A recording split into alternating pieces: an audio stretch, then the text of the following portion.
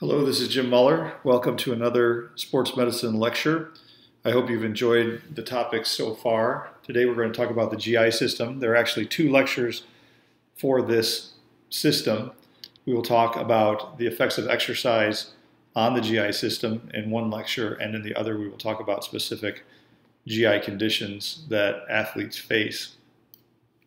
As with all other lectures in my series, I have nothing to disclose, no conflicts of interest. Here's a list of the goals and objectives for the talks, looking at the physiologic effects of exercise on the GI system, common exercise-related upper and lower GI symptoms, discussing the risk factors for developing symptoms from exercise, and then understanding some of the common problems. So when we look at the effect of exercise on the GI system, we know that strenuous exercise will lead to increased gut permeability. This happens through a cascade of events. Norepinephrine is released, which binds to alpha-adrenergic receptors of the sympathetic nervous system, causing splanchnic vasoconstriction. Increased splanchnic vascular resistance occurs as vascular resistance to other tissues associated with exercise, including the heart, lungs, and muscle, increases. Splanchnic blood flow can decrease by up to 80% after 1 hour of running at 70% of VO2 max. There is ischemia of the gut mucosa, which leads to epithelial injury. Epithelial injury is associated with apical erosion and likely dysfunction of all epithelial cell types, including enterocyte, goblet cells, Pann cells, and endocrine cells. The increased permeability occurs due to either physical breaks in the epithelium, damaging the multi-protein complex of the tight junction, and or promoting dysfunction to tight junction regulatory proteins. All epithelial subtypes, once again, are damaged by hypoperfusion. Mature enterocytes release IFABP when injured, which may be a marker for epithelial injury during exercise. That's intestinal fatty acid binding protein, and these levels correlate with exercise-associated splanchnic hyperperfusion and subsequent ischemia, and may be a useful surrogate indicator of reductions in villous microvascular blood flow. Endurance running and cycling are associated with the greatest elevations of this binding protein. The greatest concentration of elevation has been observed when vigorous exercise was performed in hot ambient conditions. More recent studies have suggested that exercise duration may be a key contributing factor to the magnitude of exercise-associated intestinal epithelial injury. This is a study from 2011 which looked at exercise-induced splanchnic hyperperfusion results in gut dysfunction in healthy men. In the study, healthy men cycled for 60 minutes at 70% of maximum workload capacity, and blood levels of intestinal FABP were measured every 10 minutes during exercise and for 1 hour after the completion of exercise. At baseline, the amount of binding protein in the blood was 309 picograms per milliliter, which increased to 615 picograms. This was of statistical significance. The levels declined substantially in the first 10 minutes after exercise and then gradually decreased further until baseline levels reached approximately 1 hour after cycling. The fact that there was no second peak indicates that reperfusion of the gut did not lead to greater injury. As I stated, permeability increases in proportion to the magnitude of exercise, but also it depends on the ambient temperature in which the exercise is being performed. It also increases with fluid restriction and dehydration. Dual sugar tests have been used to determine exercise-associated changes in intestinal permeability with the use of different sugars in different parts of the gastrointestinal tract. From these studies, it has been shown that most of the increased permeability happens in the small intestine. Here is an old but well-done study from 1997 looking at the effect of running intensity on intestinal permeability. It's a classic study out of the University of Iowa that looked at small intestine permeability from exercise using rhamnose, a monosaccharide, and lactulose, a disaccharide, sugar ingested during the exercise event or at rest for the baseline test, then measured the amount of sugar recovered in the urine after exercise. Participants ran for 60 minutes on a treadmill at 40%, 60%, and 80% of VO2 max and were fed the sugar load at 30 minutes of exercise. Rhamnose is basically absorbed normally and should show up in the urine in the same amount regardless of any epithelial damage, where lactulose, the larger molecule, transverses the epithelia via a paracellular route through tight junctions due to damage caused by hyperperfusion. An increase in the lactulose to rhamnose ratio, expressed as a percent recovery of the ingested dose, is interpreted as an increase in small intestinal permeability. In this first graph, the percent lactulose recovered after running at 80% was significantly higher than the percent recovered at rest, with values of 0.28, 0.445, 0.381, and 0.564% respectively for the rest of the increased intensities. This second graph shows that there were no differences in percent rhamnose recovered in each of the 4 trials. Therefore, the mean urinary excretion ratio of lactulose to rhamnose was significantly elevated at 80% VO2 peak compared with the ratios at rest and 40 and 60%. All of this is consistent with increased small intestine permeability at higher intensity exercise. So we know that strenuous exercise leads to increased gut permeability due to epithelial damage. We also know that strenuous exercise leads to malabsorption through a chain of events. Norepinephrine binds to alpha adrenergic receptors of the sympathetic nervous system, as we had discussed previously. This leads to sympathetic nervous system stimulation and slowed gastric emptying, as well as increased transit times. When motility issues lead to slowed gastric emptying and increased orocecal transit time are coupled with cellular damage due to hypoperfusion, malabsorption occurs due to decreased function of nutrient transporters. So let's talk about the gastric emptying rate, which is impaired with higher intensity exercise. Moderate steady-state exercise does not impair gastric emptying rate. Effects appear to be short-lived. The orocecal transit time is a little more difficult to understand. Short duration, less than 60 minutes of low to moderate exercise, appears to promote motility, where prolonged, greater than 90-minute vigorous exercise may inhibit motility. This may be why you see such long lines outside the porta-johns at community-sponsored short-duration running events. Let's look at a study out of Australia looking at the effect of intermittent high-intensity running on gastric emptying of fluids in men. This study was published in Medicine and Science in Sports and Exercise in 2005, and it looked at the effect of variable intensity shuttle running on gastric emptying of a carbohydrate-free placebo drink and of a 6.4% carbohydrate electrolyte sports drink. The investigators compared the volume of test drink emptied during 2 15-minute periods of walking exercise with that of 2 15-minute periods of a specific shuttle test that's abbreviated as the LIST test. There was a walking trial after the placebo drink, a walking trial after the carbohydrate drink, the LIST trial with the placebo drink, and the LIST trial with the carbohydrate drink.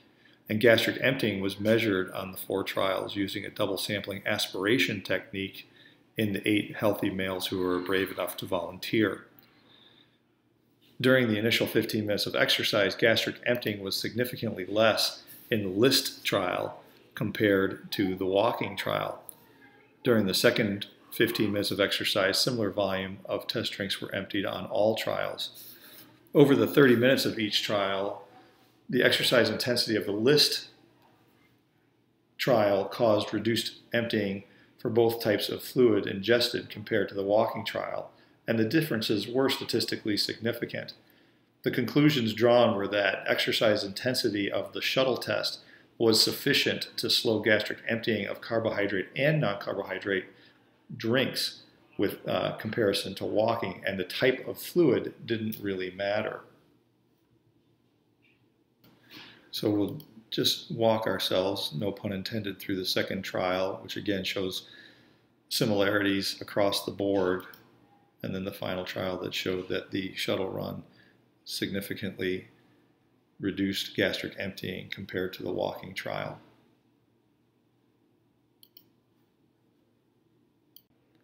When discussing oral-cecal transit time, there are a number of studies that we could look at which all show a slowing of the transit time. In the top study on this slide by Van Nieuwenhoven, both symptomatic and asymptomatic athletes were tested, and it showed that after 90 minutes of cycling and running at 70% of maximal power, the transit time was decreased greater by the running trial compared to the cycling trial. In the Cato study, a cycle ergometer test was used to examine the effect of moderate intensity exercise on oral-cecal transit time. In this study, there was a 120% increase in myoelectric activity due to 20 minutes of supine cycling at 60 watts, showing that the enhanced amplitude of gastric myoelectric activity can be induced by moderate intensity exercise itself. Finally, a study using pH telemetry in athletes with GI symptoms showed that small bowel and colon transit times are similar at rest and with exercise in GI asymptomatic and symptomatic athletes. So exercise and malabsorption is certainly an important consideration. The competent functioning of nutrient transporters on intestinal enterocytes during exercise is important for achieving nutrient intake requirements during prolonged exercise and avoiding the occurrences of GI symptoms arising from nutrient malabsorption, as well as aiding post-exercise nutrient absorption that can optimize recovery processes. Transporter activity is reduced at higher intensity exercise compared to moderate exercise and rest conditions. Carbohydrate malabsorption is reduced more by high intensity running than high intensity cycling, similar to what we've seen in prior discussions. Breath hydrogen excretion after consumption of glucose and or fructose that is normally absorbed is one way to measure carbohydrate malabsorption. The problem is that increased ventilation rate with exercise can make H2 measurement difficult to interpret. Post-exercise values taken when respiratory rate returns to resting levels may be a more accurate measure of nutrient malabsorption. The study cited here by Lang showed that running at high intensity significantly reduces glucose absorption compared to moderate and light exercise. This was studied on 8 trained runners performing a 1-hour resting experiment and 3 1-hour treadmill experiments at 30, 50, or 70% of VO2 max in a thermoneutral environment.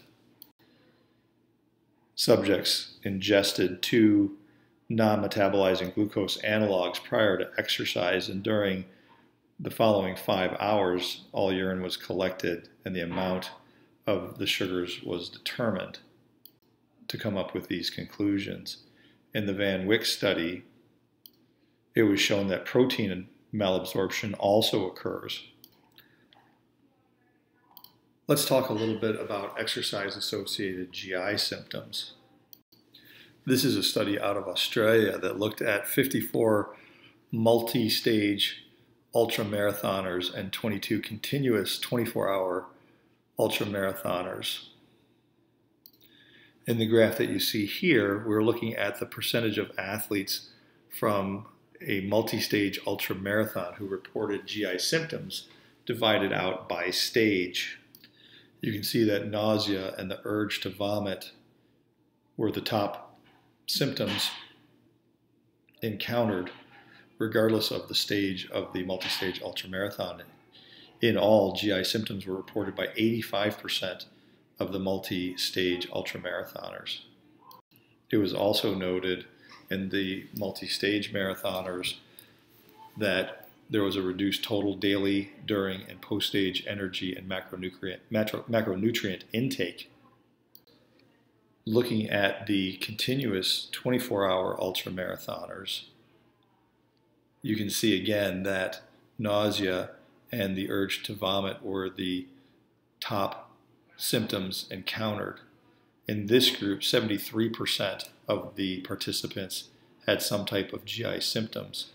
It was noted that nutritional intake variables did not change in the 24-hour continuous ultramarathoners. The conclusion was that GI symptoms during ultramarathon are extremely common, and GI symptoms during the multi-stage event, but not the 24-hour race, will compromise nutritional intake. Now let's take a look at gastrointestinal symptoms of marathon runners. This is an off-cited report out of the Oregon Health Services University, published in 1984. It was a survey study of marathon participants from a single marathon in 1982. The survey asked the participants about GI symptoms experienced during runs, both an easy or a hard run, and after finishing a run, not specifically the marathon. It could have been after a training run, so they were just asking about the regularity of symptoms after running. Questions asked included both upper and lower GI symptom questions. There were 707 respondents, most of whom were male, with a mean age of 35 years. The first chart that you see here looks at the upper GI symptoms, which were not exceedingly common. Heartburn was equally common during an easy run or a hard run, but not typically present after a run had been completed. Nausea was much more common during a hard run or upon completion of a run. Lower GI symptoms, on the other hand, were much more common than upper GI symptoms. Here's information from a 1988 study from the British Journal of Sports Medicine with methods similar to the prior study looking at gastrointestinal disturbances in marathon runners. Again, we'll start with upper GI symptoms, where it was found that loss of appetite was the most common symptom. This was not a question asked in the Oregon study. Again, you can see that heartburn is fairly steady across the easy run, hard run, and post-run questioning, where nausea is much more common during a hard run or after a run has been completed. Again, vomiting is very low likelihood. When we look at the lower GI symptoms, again, these were much more common than the upper GI symptoms, as you can see here. Again, the participants in the study were through survey, and most were male. So when we talk about exercise-associated GI symptoms, we have to think about the duration of exercise. It is one of the leading risk factors for developing symptoms. We just looked at several studies looking at multi-stage ultramarathon, 24-hour ultramarathon continuous, and marathon runners. And as you noted, the percentage of athletes with GI complaints was much higher in the longer events. In fact, 96% of those competing in a 161K run will have experienced GI problems, according to one study. 85% in the multi-stage ultramarathon and 73% in the 24-hour continuous marathon, as we already mentioned, in contrast to only 11% and 7% of endurance runners who had completed a half marathon and marathon, respectively, reporting gastrointestinal symptoms. What about other risk factors? The type of exercise is certainly important. Running repeatedly has been shown to promote greater incidence and severity of GI symptoms compared to other modes of exercise. Ambient temperature is important, with higher incidence and severity of GI symptoms in hot ambient conditions that's greater than 30 degrees centigrade compared to those reported in cold to thermoneutral ambient conditions. Women are more prone to exercise-associated GI symptoms than men, and this has been demonstrated in multiple studies. Some of the most recent studies we looked at had mostly men included in the surveys, and so the numbers may have been even higher if more women had responded. History of recurrent exercise-associated GI symptoms is another risk factor. Individuals with this type of history appear to suffer greater incidence and severity of symptoms during exercise, suggesting some degree of predisposition. Finally, feeding during exercise at a time when the GI tract is compromised may be a risk factor. During a gut challenge protocol, 100% of participants suffered from mild symptoms, and 52% suffered severe symptoms when challenged with 90 gram per hour carbohydrate during running at 60% VO2 max in thermoneutral ambient conditions, in which euhydration was maintained throughout. So feeding during the exercise may also be a risk factor. Looking back at the two previous studies we've already discussed that examined marathon runners by survey, when you compare genders, females were much more likely to experience symptoms during an easy run as well as during a hard run. And again, this could be a training run or a race of any distance. When you look at symptoms after running had been completed, again, the females were much more likely to experience symptoms. Now, this was the data from the Oregon study. When you go back to looking at the Irish paper published in British Journal of Sport Medicine, again, females showed a much greater likelihood of experiencing symptoms during an easy run, during a hard run, and post-run. Now, those were lower GI symptoms. What about the upper GI symptoms? You can see that men experienced heartburn at a higher percentage and maybe a slightly higher percentage of loss of appetite during easy runs. During hard runs, it was roughly equal with regards to heartburn, but the upper GI symptoms of nausea and vomiting were much more common in females, loss of appetite being more common in males. And in the post-run situation, again, females usually experienced more upper GI symptoms than the males. So let's look at some specific upper GI issues that may occur.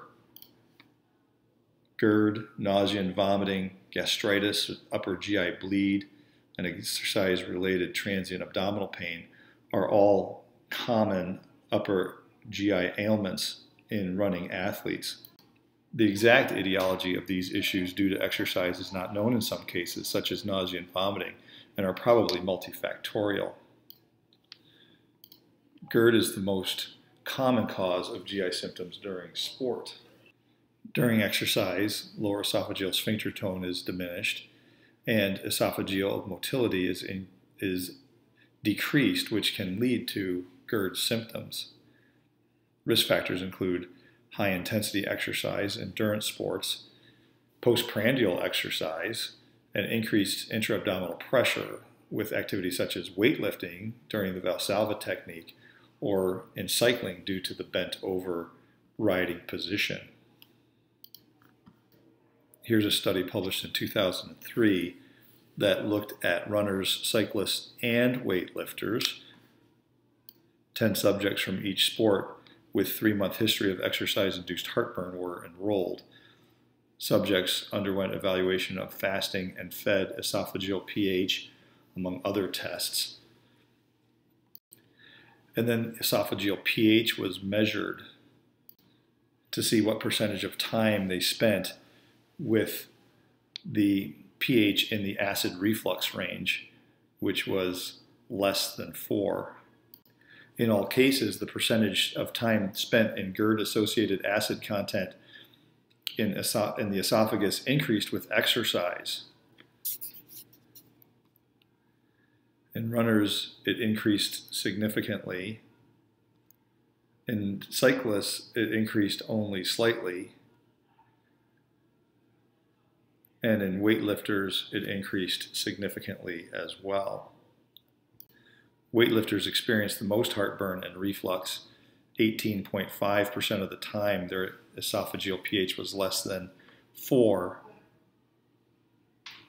in a fasted state, and 35.8% of the time in the fed state. It was concluded that strenuous exercise induces significant reflux and related symptoms, even in conditioned athletes. Looking at gastritis and upper GI bleed, contributing factors include the reduced splanchnic blood flow, mechanical trauma, and the use of nonsteroidal anti-inflammatory drugs. We've already discussed the causes and effects of reduced splanchnic blood flow. Mechanical trauma from certain sports, particularly repetitive trauma, such as running, makes intuitive sense. But what about NSAIDs? You can see from the studies listed here that the use of nonsteroidal anti-inflammatory drugs in athletes is exceedingly common. It has also been well documented that upper GI lesions due to the use of anti-inflammatory medication. Is there anything that can be done about it? Here is a study that looked at long-distance runners, 24 of them, 16 of whom were male, 8 were female at an average age of 18 years, who had symptoms of GI issues, as you can see here. Aside from the symptom questionnaire, stool hemoccult testing and upper GI endoscopy was performed, showing that 22 of the 24 runners had at least one upper GI mucosal lesion at the onset of the study. They were then given ranitidine to see if this would help reduce the number of lesions seen. Here's a list of the lesions that were found at initial endoscopy, with several patients having more than one finding. Subjects then took oral ranitidine, 150 milligrams BID, for 2 weeks, and upper GI endoscopy and stool hemoccult tests were repeated after the treatment. The results were that the endoscopic improvements were seen in 11 of the 14 cases of erosive gastritis and 4 of the 5 cases of esophagitis. 6 subjects were hemoccult positive prior to the study, with only 1 being positive after the medication. The conclusion was that gastric mucosal lesions and GI bleeding in long-distance runners seem to be associated to acid-related factors mediated by the high level of regular running, and that ranitidine may be helpful in treating and preventing gastric mucosal lesions. Let's talk about exercise-related transient abdominal pain. It's estimated that 60% of distance runners will experience an episode of transient abdominal pain annually. Risk factors include being a new runner, a recent increase in training, being female, and it's more common in 10K versus marathon runners at the same event. It could be that 10K runners at those events were more novice than the marathoners, which would again make them a newer runner. So it may actually be the same risk factor. The exact etiology of exercise-related transient abdominal pain is unknown. Theories include diaphragmatic ischemia, stress on subdiaphragmatic ligaments, and irritation of the parietal peritoneum. Contradictory evidence exists for each of the etiologic theories I just mentioned. Abdominal wall muscle spasm has been disproven by EMG studies. There is no proven treatment or preventive strategies. The nice news is that transient-related abdominal pain is not dangerous. What about lower GI issues? Things like lower GI bleeding, cecal slap, ischemic colitis, and what's known as the trots.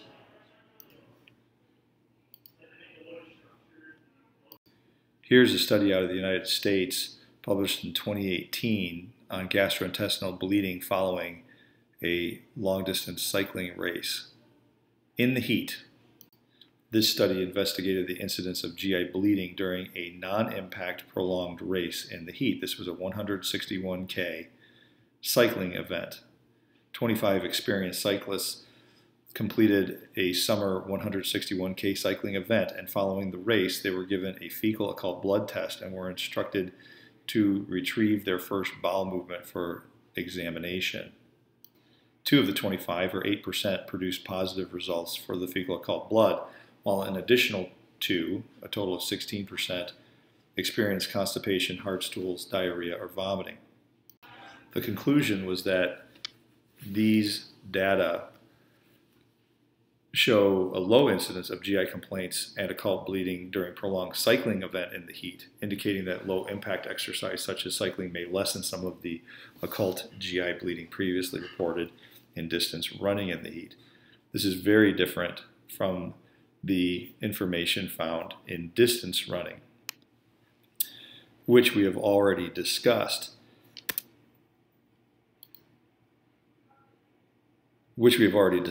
Now, here is a study out of Austria.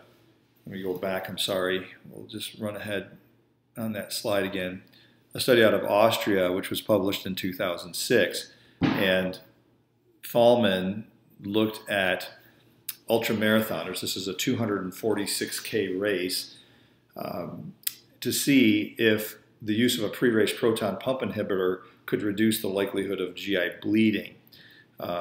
It was a randomized, double-blinded, placebo-controlled study. The control group included 17 runners, and the study group included 20 runners who received 3 days of an oral proton pump inhibitor. Of the 17 control group athletes, 12 of them experienced GI bleed after the ultramarathon, whereas in the study group, only 2 of 20, 10%, had GI bleeding, for a statistically significant reduction in GI bleeding. The conclusion was that a short-term prophylactic regimen of an oral proton pump inhibitor can. Let's talk about cecal slap.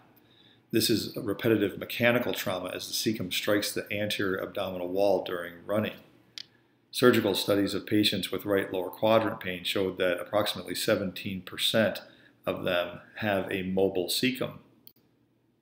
The mechanical trauma can lead to bleeding, so this is basically a bruise of the cecum as it bashes back and forth against the anterior abdominal wall. The first case report I could find of this was published in 1982.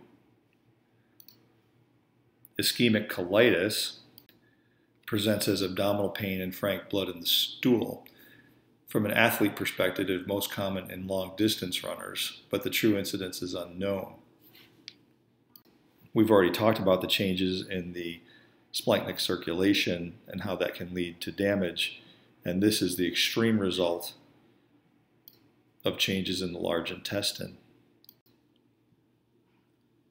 CT findings in ischemic colitis include wall thickening with heterogeneous enhancement and areas of low attenuation consistent with edema, enhancement of the mucosa, loss of colonic haustra, shaggy contour, and various degrees of pericolonic streakiness. This CT shows diffuse wall thickening of the cecum and ascending colon as marked by the white arrows. Treatment is generally supportive with bowel arrest. That should say bowel, not bow. It's not a person. IV fluids and pain medications. Let's talk about the trots.